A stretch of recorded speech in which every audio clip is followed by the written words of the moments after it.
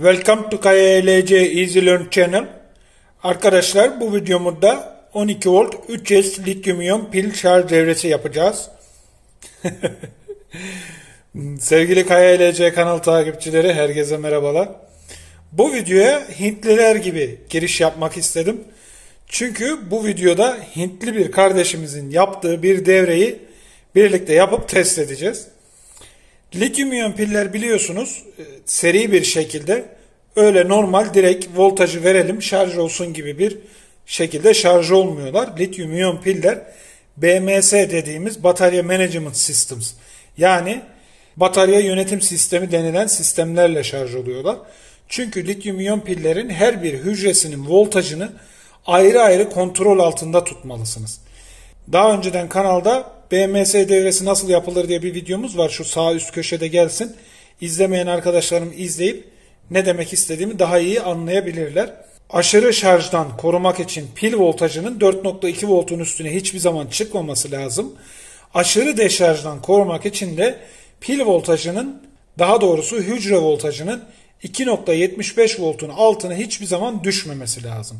Onun için lityum iyon pillerde her bir hücre kontrol altında tutulur. Bu işlemi de piyasada 2S, 3S, 3S 3P, 3S 2P ya da 2S 2P gibi bu modüllerden piyasada var ama bizim bu devrede kullanacağımız modül lityum iyon pillerin şarj işlemini devamlı yaptığımız ve bu işin temelini oluşturan TP4056 dediğimiz bir entegre ile tek bir hücreyi şarj edebildiğimiz bu modüllerden kullanmak istiyoruz.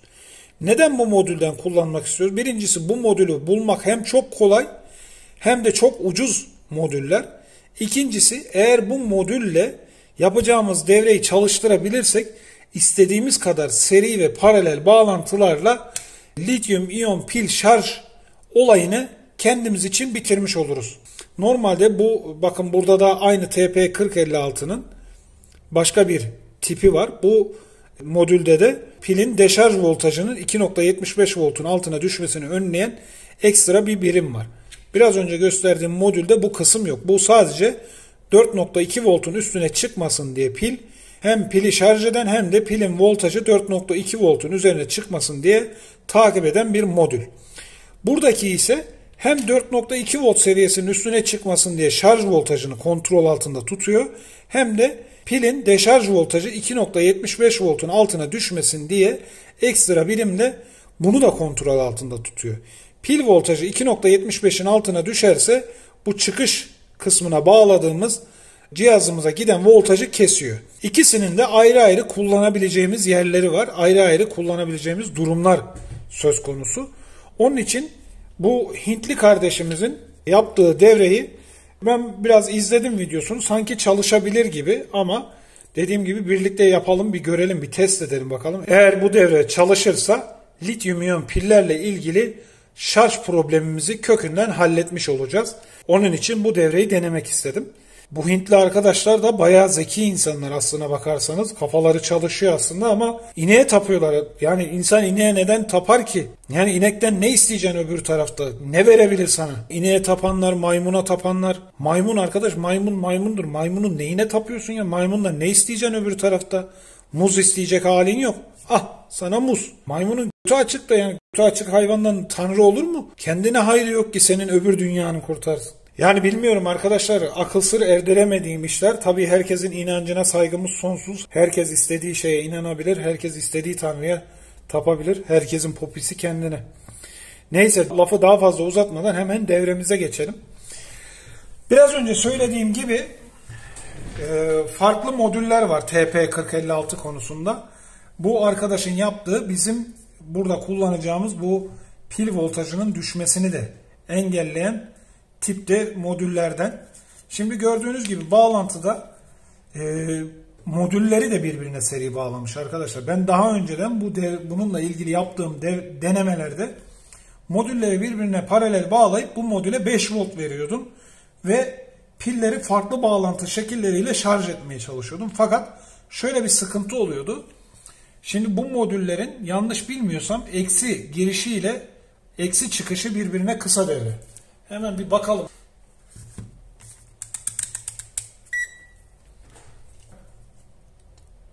modülün eksi girişi ile yük bağlayacağımız eksi çıkış kısa devre. İşte modülleri paralel bağlayınca tüm eksi çıkışlar birbirine kısa devre olmuş oluyor ki biz bunu istemiyoruz normalde. Bakın bu modülde de in eksi ile batarya eksi birbirine kısa devre gördüğünüz gibi. Yani bu şu demek, tüm bataryaların eksisi, eğer biz modülleri paralel bağlarsak birbirine şu şekilde, aslında bataryaların eksisini de birbirine paralel bağlamış oluyoruz. Tüm bataryaların eksisi birbirine paralel bağlanmış oluyor ki bu bizim seri bağlantıda istemediğimiz bir durum. Seri bağlantıda artı eksi şeklinde bir bağlantı yapacağız ve bu orta noktalardan, yani şu orta birleşen noktalardan pillerin her birinin ayrı ayrı voltajlarını ölçeceğiz. Yani devremizin, modülümüzün yapacağı iş bu. Burada arkadaş gördüğünüz gibi seri bağlamış modülleri de birbirine. Bu benim aklıma hiç gelmemişti. Neden bilmiyorum. Bazen birinin düşünemediğini başka biri düşünebiliyor. Onun için biz de burada modülleri birbirine seri bağlayıp besleme ucundan da 15 volt vereceğiz. Yani kaç adet modül bağlarsanız ona göre voltaj vereceksiniz. Her bir modüle 5 volt düşecek şekilde. Hemen isterseniz şu bağlantılarımızı bir yapalım.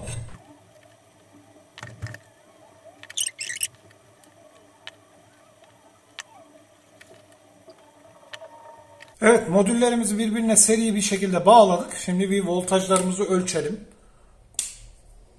Şuradan güç kaynağımın voltajını hemen 15 volta bir ayarlayayım. Evet, şu an güç kaynağım 15 voltta. Hemen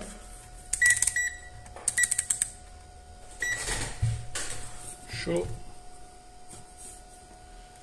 güç kaynağımın uçlarını bir ölçerek size göstereyim. Gördüğünüz gibi 15 voltta. Evet, neredeyse tam 15 volt.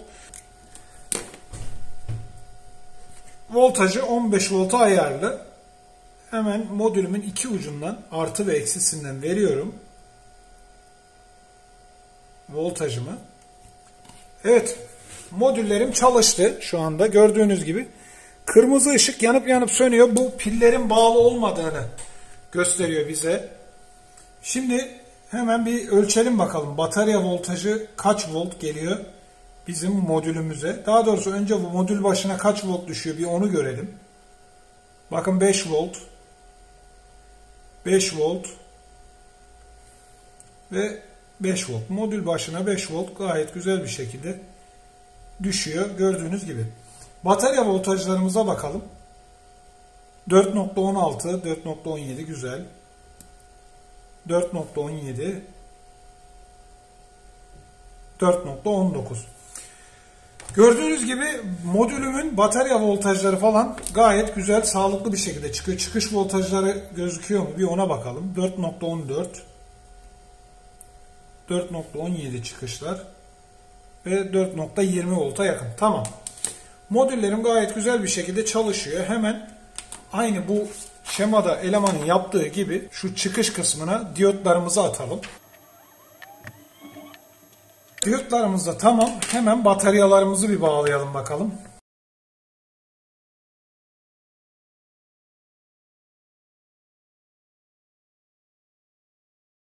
Evet, gördüğünüz gibi şu anda 3 bataryamı da bağlamış bulunmaktayım. Ve göründüğü kadarıyla şu an bataryalarım dolu mu acaba bilmiyorum ama 30 miliamper gibi bir akım çekiyor. Hemen bir voltajlarını ölçelim bataryalarımızın. Her birinin. Şöyle ölçü aletim görünüyor mu? Evet, görünüyor. 4.02, 4.1 ve 4.15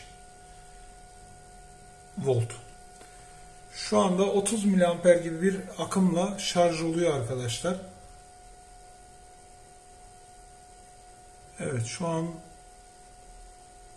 voltajlarımı görüyorsunuz. Direkt batarya uçlarındaki voltajlar burada batarya kısmındaki voltajlarla aynı.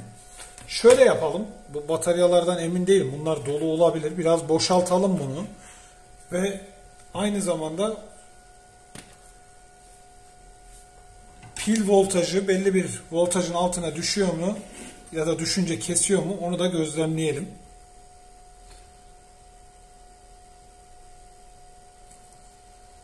Evet, çıkış eksimizi bağladık. Bakın bunu en uçtaki çıkışa bağlayacağım arkadaşlar. Çünkü bizim asıl yapmak istediğimiz iş, biliyorsunuz, 12 voltluk bir cihazı bu pillerle çalıştırabiliyor olmak. Bakalım 12 volt civarında bir voltaj var mı çıkışta? Onu bir gözlemleyelim.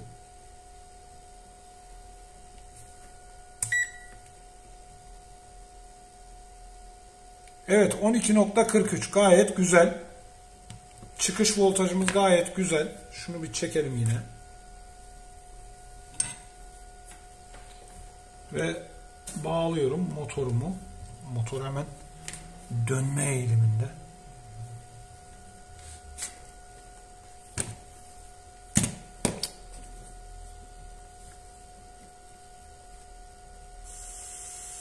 Evet, motorum çalıştı. Sesini duyabiliyor musunuz arkadaşlar? Görünüyor mu? Bakın motorum çalışıyor şu anda. Evet. Şimdi bu Hintli arkadaşın yaptığı gibi bir kısa devre edeceğim. Bakalım çıkış voltaj korumalarımız devreye girecek mi? Kesecek mi yani? Evet, gayet güzel arkadaşlar. Kısa devre eder etmez kesti. Şimdi bunu tekrar çalıştırmak için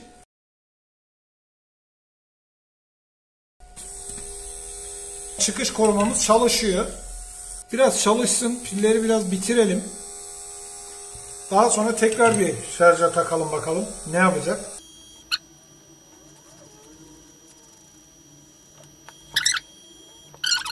Evet, gördüğünüz gibi şu an gayet güzel pillerimizi şarj ediyor arkadaşlar. Demek ki demin pillerimiz dolu olduğu içinmiş. Tekrar şöyle öne alalım. 4.14 volt. Ve soruyorsanız şu anda 130 mAh ile şarj oluyor. 4.15 volt ve 4.12 volt. Gördüğünüz gibi şu an pillerim şarj oluyor ve 130 mAh gibi bir değer gözlemliyorum ben güç kaynağımda. Bakalım bu 130 mAh devreler tarafından mı çekiliyor yoksa pillerimiz tarafından mı çekiliyor? Şunu bir keselim. Ve ampermetre konumunda pillerimizi bir bağlayalım. Bakalım piller tarafından mı çekiliyor? Bu akım ölçü aletim görünüyor değil mi? Şöyle yapayım.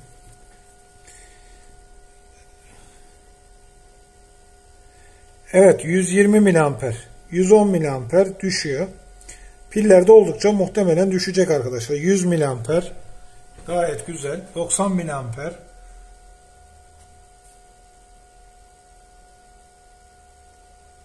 100 mAh ile şu an 3 pilim, bu seviyedeki bir akım muhtemelen piller dolu olduğundan arkadaşlar. Biraz önce gördünüz ya, piller doluydu.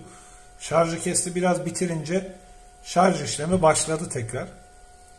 Ve evet, şu an şarjı kesmek üzere modüller ve ben değdiremiyorum herhalde, bir dakika. 80 mAh. Evet arkadaşlar, yani dolduğu için muhtemelen bakın modüller şarjı kesiyor.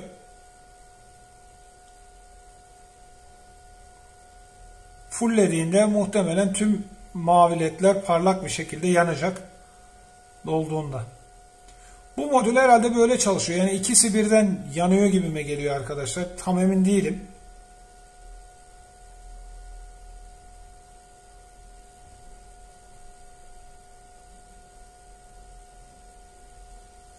Ya da belki de yaptığımız devrenin tek kusuru bu olabilir. Dolduğunda biri sönüp biri yanmak yerine, yani kırmızı sönüp mavi yanmak yerine dolduğunu bu şekilde gösteriyor olabilir sadece. Ki neticede pilleri doldurduğunu görebiliyoruz.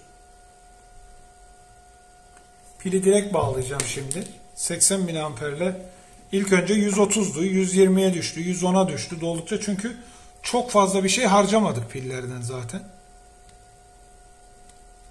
Evet arkadaşlar, piller dolmuş, o yüzden.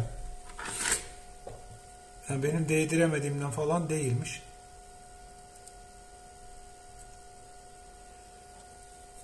Evet, gayet güzel.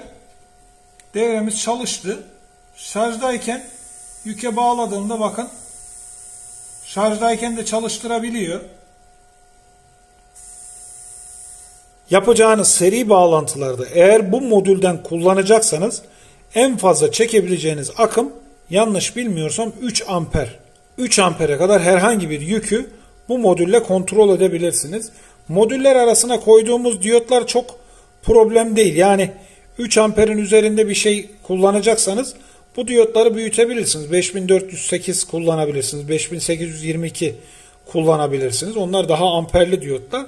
Sıkıntı olmaz fakat modülün üzerindeki bu koruma entegreleri içlerindeki MOSFET en fazla 3 ampere kadar yükleri sürebilmek üzere tasarlanmış. Daha üstünde yükler için bu modülü kullanamazsınız. Daha yüksek güçlerde yükler kullanacaksanız eğer o zaman bu modüllerden kullanmanız lazım. Bu modüllerin koruma kısmı yani aşırı deşarj koruma kısmı olmadığı için bunlar pillerinizi şarj etme işinde dört dörtlük kullanabilirsiniz. İsterseniz hemen bu modüllerin de bir bağlantısını yapalım ve hep birlikte görelim.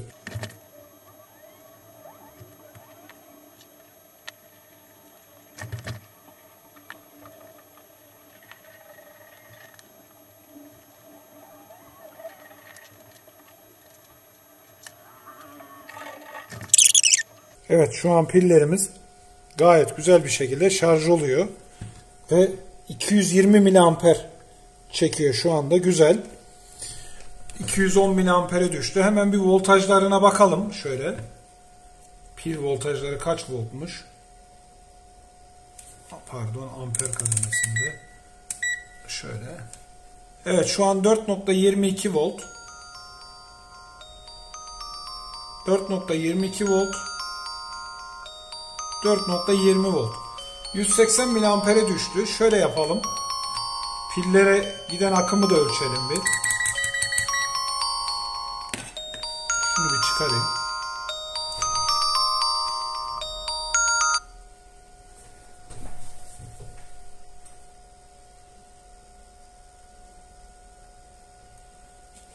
Evet.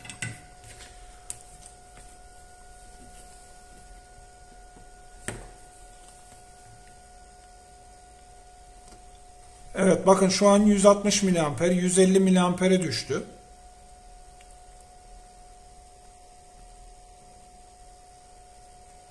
...140 miliamper.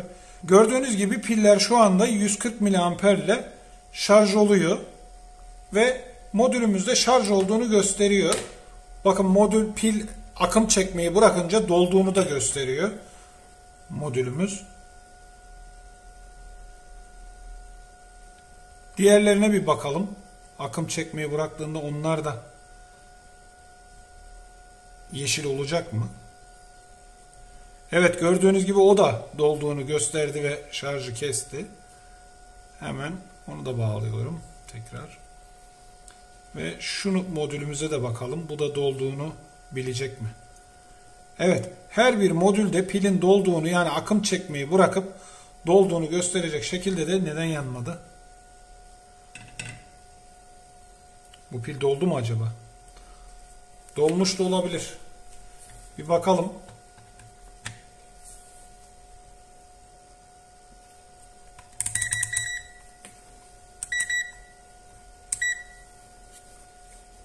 Şöyle yapalım. Bu pili biraz boşaltıp tekrar bağlayalım. Dolup dolmadığını görelim.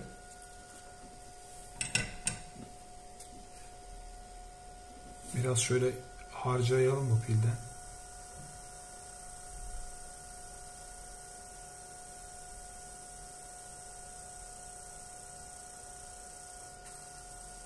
Yeter mi acaba? Evet, şimdi bir bağlayalım.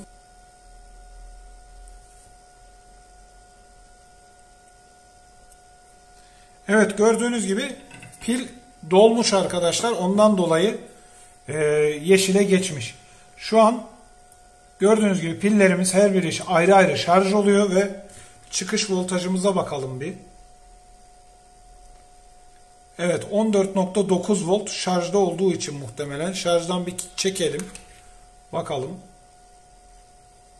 Aynen öyle. 11.3 volt şu an gayet güzel pil voltajımız var. Yükümüzü bağlayalım.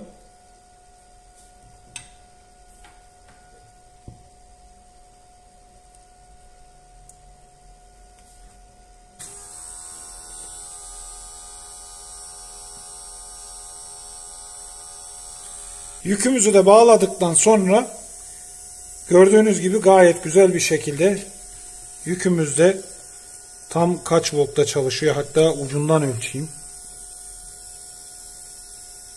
Şu an şarjda değil gördüğünüz gibi.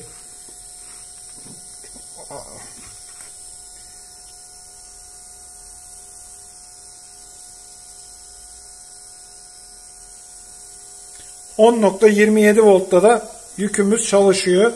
Modül üzerinden bakalım bir de. Evet, 10.27 volt. Gayet güzel bir şekilde pillerimiz şarj oluyor. Dolduğunu gösteriyor ve 3S lityum iyon pil şarj modülümüz gördüğünüz gibi gayet güzel bir şekilde çalışıyor. Bakın hiçbir yere bağlantısı yok. Gayet güzel bir şekilde çalıştı. Biraz önce şu modülde dediğim gibi voltaj koruması da var. Evet arkadaşlar, voltaj düştüğünde çıkışı kesiyor ama 3 amperin üzerindeki yükleri bu modülle çalıştıramıyorsunuz. 3 ampere kadar gayet güzel bir şekilde bu modülle istediğiniz yükleri çalıştırabilirsiniz. Sevgili Kaya LC kanal takipçileri, bu videomuzda buraya kadar yine başarılı bir projeyle karşınızdaydık. Ama şunu hiçbir zaman unutmayın. Burada lityum iyon pillerle çalışıyoruz. Lityum iyon piller her zaman tehlike arz etmektedir. Her zaman kontrol altında tutulması gerekir. Başıboş bir vaziyette şarja takmayın. Başıboş bir vaziyette çalışır vaziyette bırakmayın. Allah muhafaza, çünkü bu piller hemen alev alıp patlayabilir, parlayabilir. Onun için cep telefonunuzu bile gece yatarken şarja bağlamayın veya sizin olmadığınız bir yerde cep telefonunuzu dahi şarja takıp bırakmayın. Lityum iyon pillerin böyle bir dezavantajı var. Aman ha, siz olun. Dediğim gibi başıboş bir vaziyette bu pilleri ne şarj edin ne de kullanın. Bu videomuzda buraya kadar bu tür teknik konulara ilgi duyan ve merak olan arkadaşlarım varsa ve hala kanala abone olmamışlarsa lütfen kanalımıza abone olmayı ve bildirimlerini açmayı unutmasınlar. Beğendiğiniz videolara like atmayı ve yorumlarda bilgi, deneyim, tecrübe ve fikirlerinizi lütfen bizimle paylaşmayı unutmayın. Yeni bir videoda, yeni bir projede görüşünceye dek hoşça kalın.